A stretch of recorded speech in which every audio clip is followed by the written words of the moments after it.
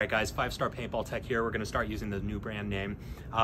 It's always an honor when you get to work on an anodized gun that's done completely custom to the customer's liking. This one belongs to Emerson. He's got such a sick collection. This is a purple with the baby blue splash, Naughty Dogs Intimidator. It's even got the sick paw accented. This thing's pretty much all stock on the inside.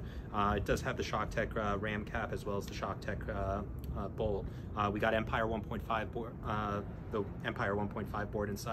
So this thing absolutely rips, and it's also 10.5 compliant.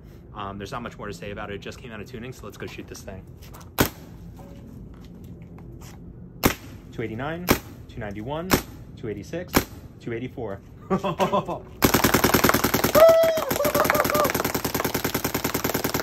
man, you're gonna be ripping this in NXL. Guys, let's also keep in mind that it's like -3 degrees in New Jersey. This thing's ripping 10.5 compliantly, and it didn't break a ball. You're gonna like this one, Emerson.